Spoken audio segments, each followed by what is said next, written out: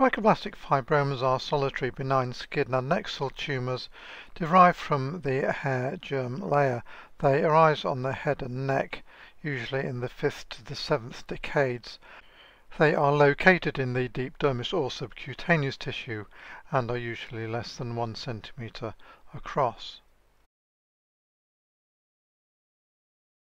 Trichoblastic fibromas are composed of both epithelial and mesenchymal components. They are well circumscribed, and the epithelial component is composed of lobules and nests of basaloid cells with no epidermal connection, and the stroma is fibrotic with increased numbers of fibroblasts.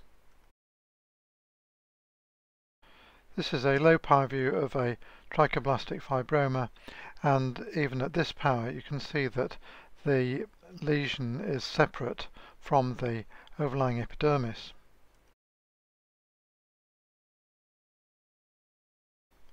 Here is the higher power view showing basaloid cells with a cellular fibrotic stroma, and the basaloid cells have no connection to the epidermis.